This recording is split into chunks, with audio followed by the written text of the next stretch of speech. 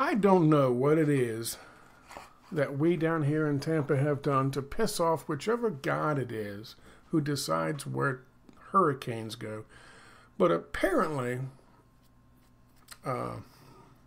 he is angry, she is angry, it is angry, whatever pronoun you want to use for the hurricane god is angry at us. Because every single time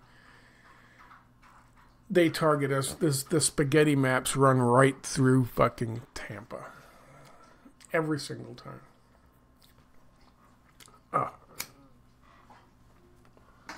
Now that's the good news, believe it or not. The good news is that right now they are anticipating at 2 a.m. on Thursday that something like a Category 3 will pass right through Tampa, just to the north of us, which of course will be on the bad side of the hurricane.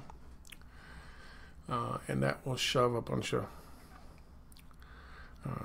water up through the bay and into our little houses.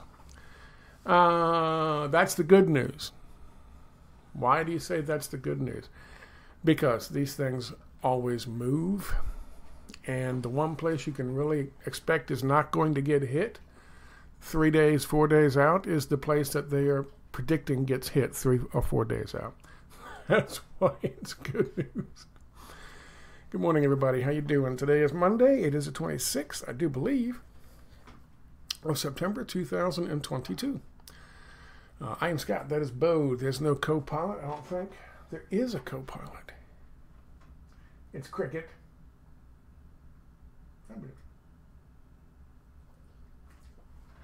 She's like, you know, I piss in your mouth when you're asleep, right? So, I've got to get a couple of things today. I got to go to the store and get ready before the mad rush. People go in and buy everything up. Batteries, water. I guess something to feed these animals with. Might as well. We'll see how it goes. This is one prediction. There's another one that already has it moving a bit to the west and making landfall up right in the middle of the in the panhandle area here. I don't know if it continues to track westward. Maybe it's going to end up. They've the one that hit was it Katrina that hit New Orleans? Was at one time they had I'm sure they had a tracker that said it was going to hit Tampa, and that was pretty much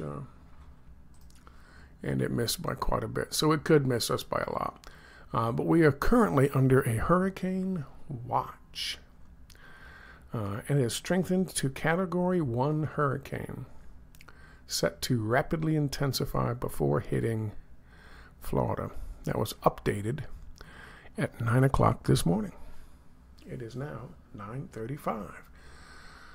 So it's already moved a bit, tracking west, and it might track further west.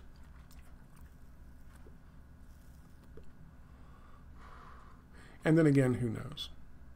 It's all a crapshoot. That's where I got this from.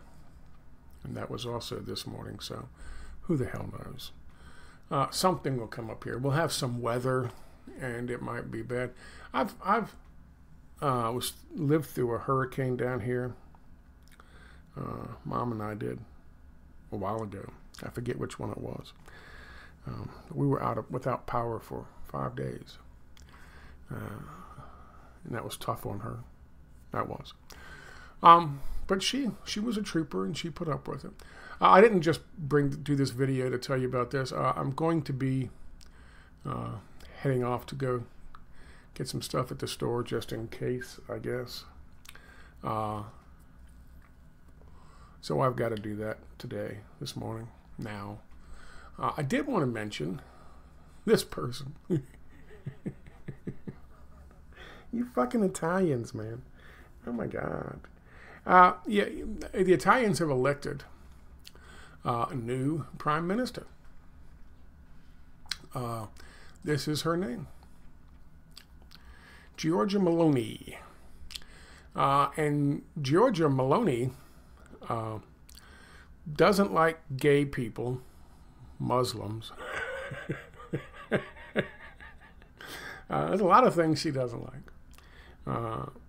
She used to be in a thing called the Youth Front when she was a child, 15 years old, which is part of a neo-fascist Italian socialist movement, the MSI. She was involved in that. The founder of the MSI is this guy, Giorgio Almirante. And he was, I know I pronounced that wrong, I don't care, live with it. Giorgio was an Italian politician and the founder and leader of the neo-fascist Italian socialist movement until his retirement in 1987. So when she was 15, she attended his Youth Front, was part of his Youth Front. Oh, and yeah, by the way, he was a Nazi collaborator.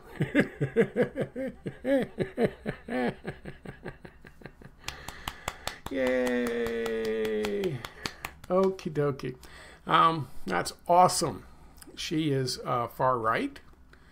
She doesn't like abortions or gay marriage or gay people in general. Awesome. She has also promised to continue sending weapons to Ukraine, even though she has this to say at a speech. I don't know when this speech was. I'm going to have to read, for those of you who are listening to this and can't, or watching on a phone and it's too small to read the fucking captions.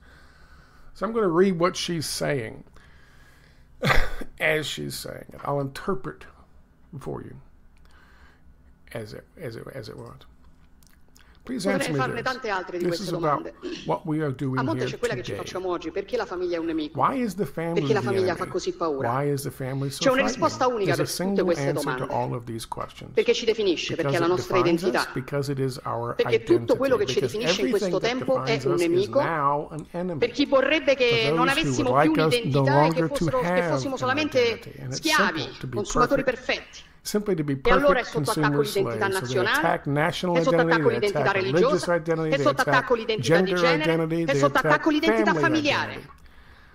I can't define myself as an Italian Christian woman mother. No. Donna, madre, no.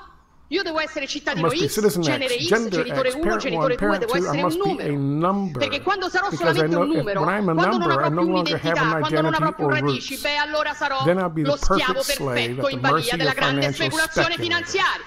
Il consumatore perfetto. The perfect consumer. Now, she says all the right things.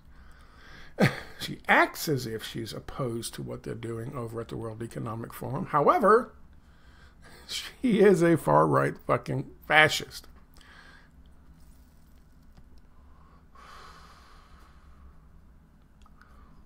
Who knows how she'll turn out? Who knows how she'll govern? Tsipras said the right things when he was running and won in Greece. And then the very first thing he did was the exact opposite of everything that he promised. You could say the same thing about Obama. Same thing about pretty much all of them now. Excuse me. Yeah. I shouldn't drink diet soda.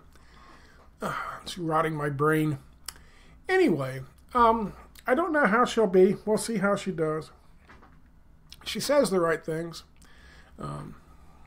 She didn't get a whole... She expected, I think, a rousing applause from that crowd.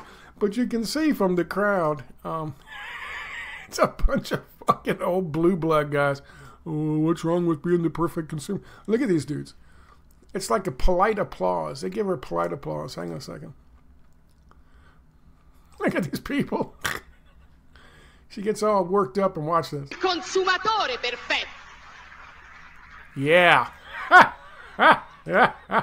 Look at this guy. We gotta get rid of her. She's not gonna help my stock portfolio. We'll have to see how that works out. You fucking wacky Italians, man. Always electing these fucking super fascists. What's up? That's like fucking who's the guy she's replacing? Mario Drago, whatever his fucking name is. Drago. Wasn't he like the head of the fucking? He's a banker, an economist, a neoliberal economist. Was the head of the European Central Bank for a while. Then he decided to be fucking prime minister of fucking Italy. God damn. It's a big club and you ain't in it. It's a small club and you ain't in it. We'll see how that works out. That's it for today. That's all I got. I'm just going to sit here and wait for my doom. Buy myself a couple of packs of batteries and some candles. And maybe a bag of dog food. Maybe. If he's lucky. And we'll see how that goes. But like I said, usually you're pretty safe if they say, 3 days out that you're going to get hit by a hurricane. If I were these guys up here and, in this area, I'd be really worried. Oh, shit, it's going to hit us. We'll see how that works out. Anyway, I thank you guys for your time. Have a good Monday. If you live anywhere in this area, not on her shoulders, but if you live anywhere in this area, if I were you, I'd go out and buy some candles too. Talk to you later.